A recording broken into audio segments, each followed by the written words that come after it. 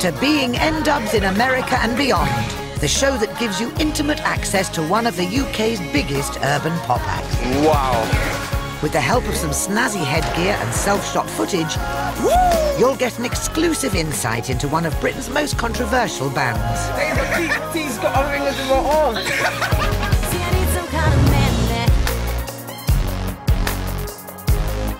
Don't you want to take this?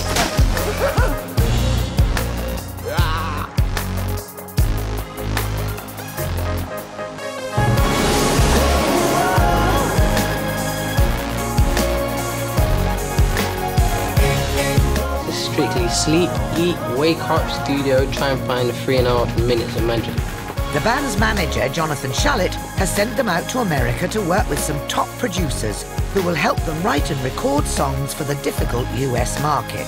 I don't want 100, I want 2, because the time then you start building up. This is such an important moment in the lives of Dappy, Talisa and Fazer. Here they are in Hollywood, the entertainment capital of the world. Yes, everything is possible here, but failure is also possible. It's very simple.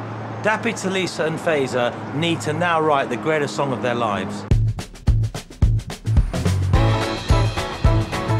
Today, the band are off to another studio session and everyone is in high spirits. Oh my god! My eyelashes are falling out! Oh my god! Big up to the hoes that drew their eyebrows on their face. To them, and you know your name, yeah?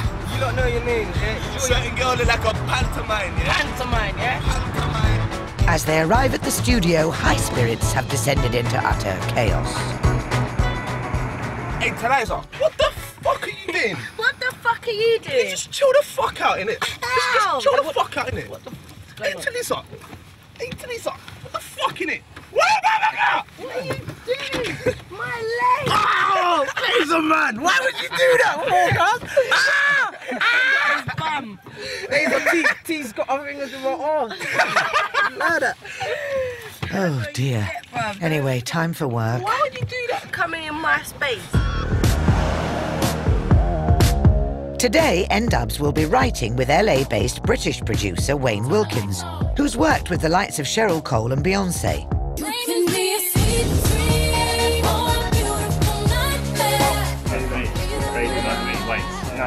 N-Dubz have a very universal sound. They're one of the bands actually that could work more easily in the US because their music's already got that kind of urban flavour in it. We feel as we're getting older and whatnot, we might as well come with people like yourselves and try and bring out something more new and unique and distinctive. That would just go boom. Unlike many other pop acts, N-Dubz are very hands-on when it comes to writing and producing their music. Yeah. It's good as long as like the hooks are kind of like... Yeah, of course, like, yeah, don't worry. Dappy's really sort of wants to make sure that every session counts, so we can sort of go back to Def Jam and say, look what we can do. And it doesn't take Wayne and the band very long to nail a catchy melody. How you singing the first phrase now? The actual notes have still got that kind of bounce to it. Yeah, yeah. So at no point does the rhythm go triplet and then straight. Yeah, okay. So it'll make it more memorable, I think. Straight down. Yeah. Yeah. Go there. Right, the first bit's going. I like the first bit, it's this. If the world was to end right now, or in 2 days' time. I don't know. It's sexy. Writing the lyrics is proving to be a little bit trickier. Touch me in the dark, rescue my heart song. Or right back to the start, to something my heart. Start. Together we'll fight. Oh dear. Great ending for... Once that lyric comes, you know that melody's just going to sit like Exactly. It's going to be perfect. Yeah. We're struggling because we haven't got words. Yeah. The hard-working band carry on into the evening, but the long hours don't dampen Dappy's desire for that 3.5 minutes of magic. We've come here to try and make N-Dubz stand out from all these other acts in America. Once we create that buzz here, there, all these countries... Them man can party! Man can have a good time, innit? Till then, calm it down, innit, fam? They might be recording in LA, but in 2 months' time, N-Dubz will embark on their first ever UK arena tour, performing to tens of thousands of fans across the country. And manager Rich knows there's lots to sort out. No matter how much planning you do, the last month before the tour is always living hell. So it's going to be mad pressure. I'm sure there'll be tears, arguments. I'm very aware it's going to be very difficult. Rich and their tour manager Tobias have called the band together to nail down some details. And it doesn't take long for the discussion to turn to tour bus politics. Hey, listen, on the bus, you and Talisa fucking keep clean. You lot have it dirtier than a dustbin next to your bed. No. This guy's only clean, yeah, because his mum cleans for him, yeah. Oh, please. He will be messy.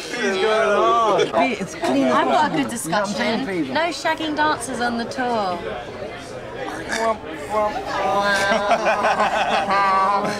And this tour, He's a married man now. He's we have not separate allowed. buses for dancers Separate and buses dancers. for dancers. Whatever you want, we're going to have to make sure you have... I want my pink female boss t-shirts with... As Tulisa and Rich continue to talk tour, shorts.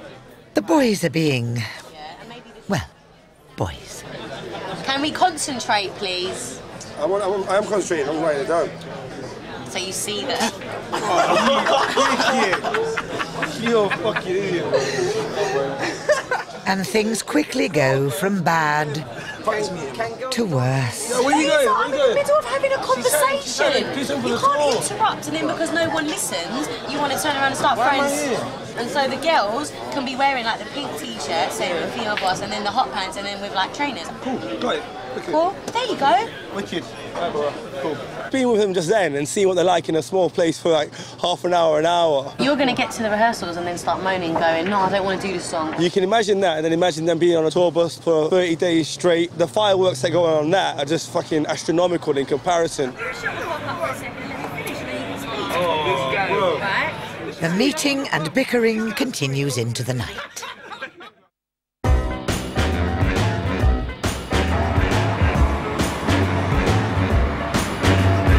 N-Dubz big boss Jonathan Shalit has joined the band in LA, and today he'll get a sneak preview of the track they've written with producer Wayne Wilkins.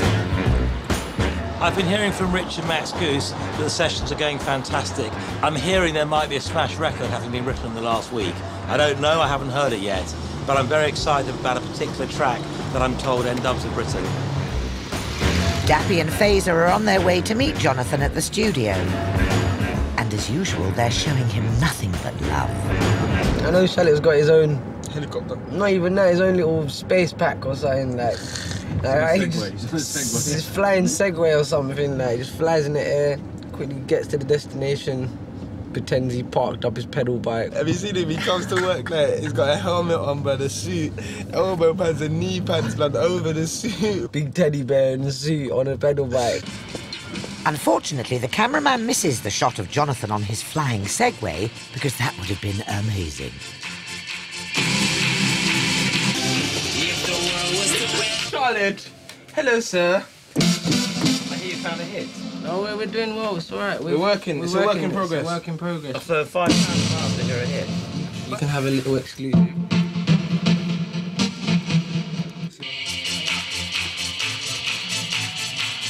If the world was to end right now, or in 2 days' time, follow me into the night, 'cause if I held you high, Get down with your bad self, Jonathan. so let's cross the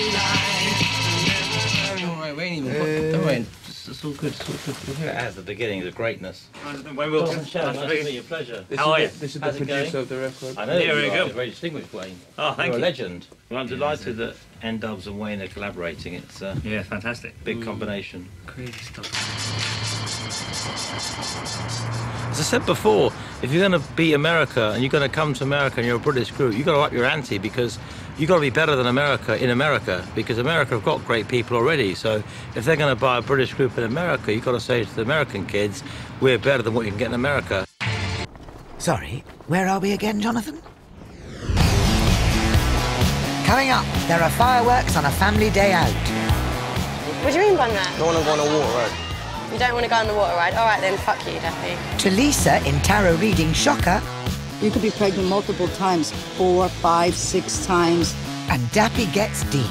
There's a lot of depressing moments in this shit. Can't lie to you, everyone thinks it's all fucking funny. It's not.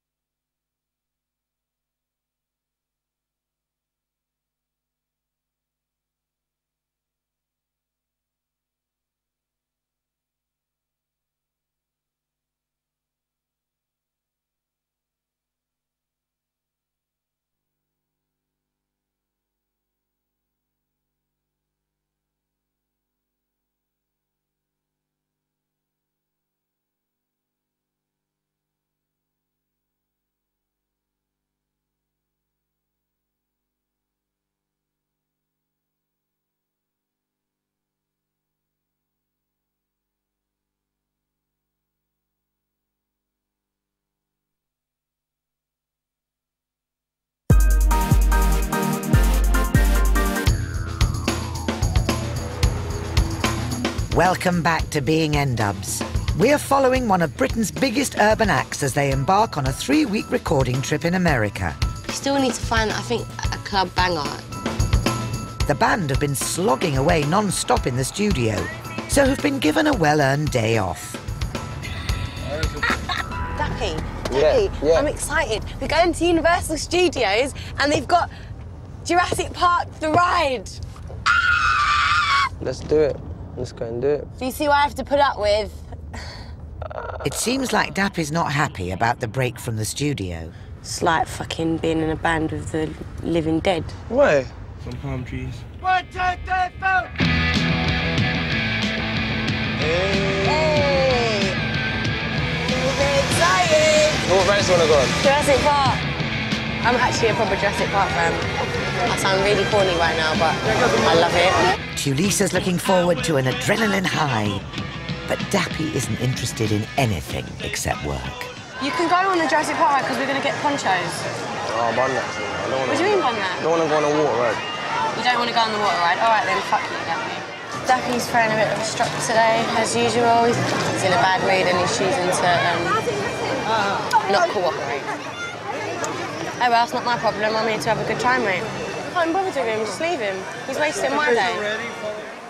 N-Dubz may be unknown in America, but Tulisa is still drawing attention. I think people think that I'm someone else. Who do they think you are? I don't know. Who do I look like? I know what they're Jersey Shore. What's Jersey Shore? One of the biggest TV shows out here. And who do I look like in Jersey Shore? One of the girls, one of the young characters in it. What's her name? I don't know. Which one, Rich? Not sure Tulisa would be happy about any of them. Determined not to let Dappy's mood spoil her fun, Tulisa heads off with Rich, Fazer and the band's mate Z to try out the rides. Do me a favour, tighten my hat, because I can't see it. Not wanting to get wet, Tulisa is making sure she's well covered and opts to go against ride rules and keep her hat on. On your head be it, Tulisa.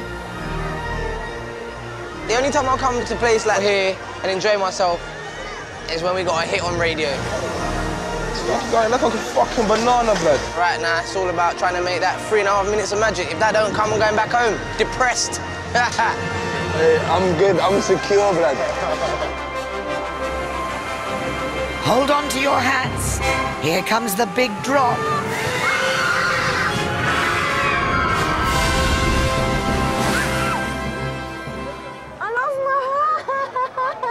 You were warned, Tulisa. Fazer, you better give me your hat. Seriously? Yeah. With hat hair needing hiding, Tulisa's forced to replace her expensive one for one from the souvenir shop. Thank you. I'm upset. I'm just wearing a little bitch fit now. And as the afternoon draws to an end, Dappy's still unhappy about losing precious studio time. That was all right, man. Dappy didn't go on any rides. It was good, man. I'm looking forward to go studio though. Wowza. Anyway, fuck him. I had a nice day. It's being Tulisa and Fazer. Cool. You got me wishing on a star. The next day, fights are forgotten, and they're off to write another new track with the second producer of the week. Today, they'll be writing with Jean-Baptiste, who regularly works with the Black Eyed Peas and co-wrote N-Dubz' single Morning Star. Obviously, there's a comparison between the N-Dubz and Black Eyed Peas, the female-male dynamic, the pop aesthetic. So I definitely think the reason I'm here is to see if some of that thing that I bring to the Peas can be brought to N-Dubz. It's a daunting task, but we'll succeed. Yo, yo. What up, man? How you doing, man? Cousin. You guys want to grab a seat? Let's chat for a sec. What's the goal? What are we trying to do? We want a #1 smash across the world. Do you know how we see it? 3.5 minutes of magic, right? I think we can make that happen. Let's do it. Can we go to the studio? Yeah, let's do it. Not wanting the creative process to be disturbed by the cameras, the band insist on a closed studio. So, we just filmed some basketball. Thought it looked quite nice. After a long day of writing and recording, the pressure of the trip has clearly got to a drained Dappy. Being away from home, that's the worst part of it, because I got 2 kids. I'm trying to make a load amount of money and loads of record sales so then they can live happily ever after. My mum can live happily ever after. I mean, there's a lot of depressing moments in this shit. Can't lie to you, everyone thinks it's all fucking funny. It's not. I'm a happy person, so is my group, but you get me, everyone's got problems and everyone's got a life. Reality, mate.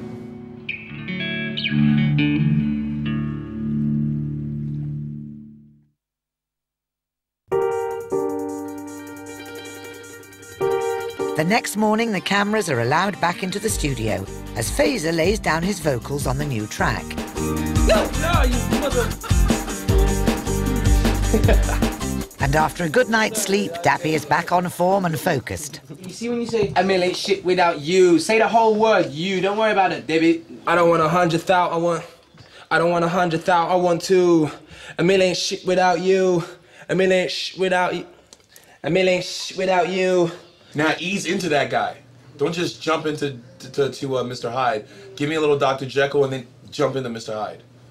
You get what I'm saying? Manager Rich has decided to give the head cam a go. It is his first time. You're starting to sound American a little bit. I don't want 100,000, I want 2. A million shit without you, they can give me all the money in the world, but I just want you to know I ain't shit without you. Yeah, that's beautiful. That's how we do, that's how we roll it. That's the magic take, dude. That's the one. Come in, it works. Right. I think this record's gonna really make an impact. It feels good. Yeah, it feels good. It's a feel-good record. That's what it is. That's what it's all about. Mr. Jean, to me, is the guy that's gonna cook something up. I just want you to blow up here. Jean-Baptiste, obviously, he sold like 40 million records. He's a A-list serious producer, and he's just told the band that he really believes in them and that he thinks that they can actually really break America. Coming from someone like him, that's a massive thing to say, so really excited about that he actually believes and sees the vision for it. It's been a successful session, and with moods boosted by Baptiste, the boys take a break.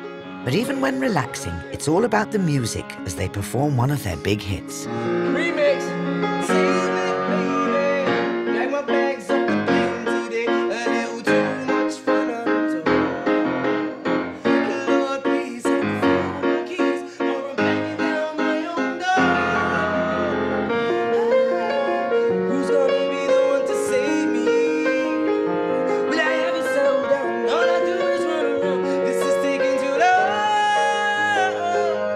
Yo, cause I'm down here, caged in, burnt out, aching. Seen it all before, done with all the heartbreaking. Cause I'm fed up, lonely, no longer the old me. Right now I could do with some company, I need someone to hold my coldie. You're taking too long, hurry up, come to the rescue. Fly away with me and hold me. I'll cherish you like a trophy. If I don't know how to be, then show you. Where are you down here is a no-go. I can't keep on riding solo. I don't wanna have to wait all my life when...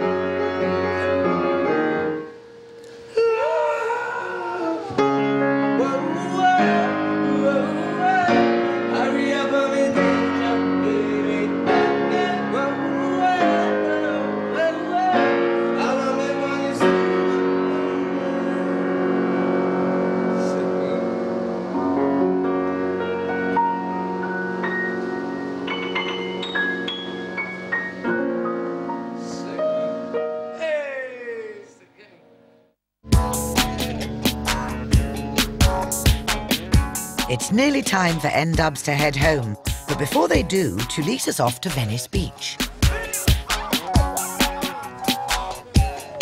We come down here because I'm going to go and see a fortune teller. I'm not going to lie, I've been to a few before, which were all very good, so let's see if she's got skills. On her way to the tarot reading, Tulisa makes an interesting new friend. Why are you frowning at me? Because it's fun? Are you supposed to... You want to scare me though, right? I don't get scared. Venice Beach is mental, man.